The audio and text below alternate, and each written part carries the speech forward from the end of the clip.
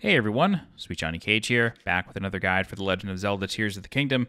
This time, I'm going to show you how to get through the Marakuguc Shrine, which is dubbed Wheeled Wonders. This is located just above Goron City in Elden Canyon. Once you're ready, you want to come over here, and then we need to rebuild this bridge right here. So you want to take the Ultra Hand, grab the last section of the bridge, and then attach it all the way to the top. This way, it is taut enough to allow you to walk over it. Now what we're going to do is we're going to use a machine to build a bridge for us. So we want to take this little rectangle car here, attach it to the end of the last piece of the bridge, and then once it's attached, turn it on. It will cross the lava for us, pulling the bridge, and then once it reaches the other side, it should climb up and pull the bridge taut, and then you can cross over. And that's that section. All right, so for a second here, I'm really just going to look for the chest of the shrine. It is not up this staircase. I'm a little curious why they give you this staircase, so if you feel like there's something I missed, please tell me, but it didn't seem like there was anything missing for me. But once you're ready, you want to go back to where you ended, and then we're going to take the two other vehicles that are here, and we're going to attach them to each other to make a bit of a four-wheel drive vehicle. And then this is going to allow us to cross this really big lake of lava, and then because it's a bigger engine or bigger vehicle, we're going to be able to sort of easily roll over that little sandbar you see in the middle. So once you're ready, just turn it on, and then you're going to stand here and let the machine do the work. You want to be careful not to get splashed by the lava, so just don't stand near either end, but other than that, you should be okay.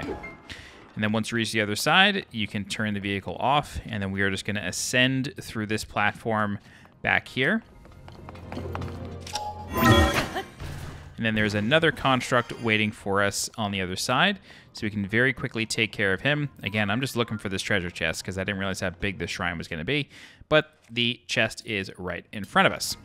So you want to take out a weapon, deal with this construct, and then the chest is on top of that pillar over there. So what we're going to do is we're going to take this bridge-looking object, and then we are going to create a ramp to get up to the chest.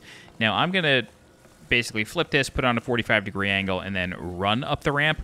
But this is an ascendable platform, so you can just walk under it and ascend up. Either will work, but I'm still sort of in Breath of the Wild mode here, not fully understanding that I have the ability to ascend through ceilings all the time. Inside is a mighty construct bow, at least it was for me. Let me know what your treasure was. And then once you're ready, you want to take that bridge piece and then attach it to the front of the car. And you want to do so with the sort of lips facing upward.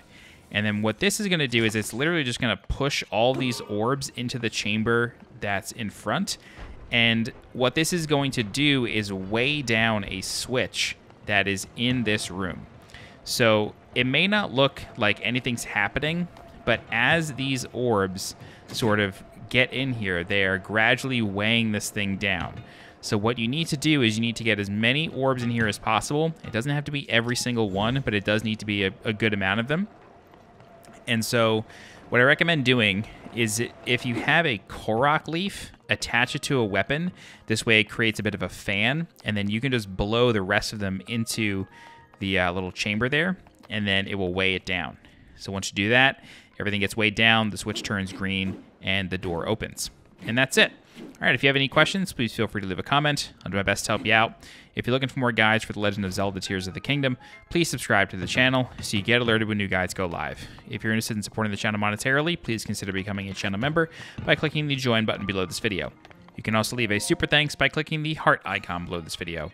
Don't forget to follow me on Twitter and join my Discord. The links for those are in the description below. As always, I'm SweetJohnnyCage. Thank you so much for watching, and I'll see you next time. Bye-bye.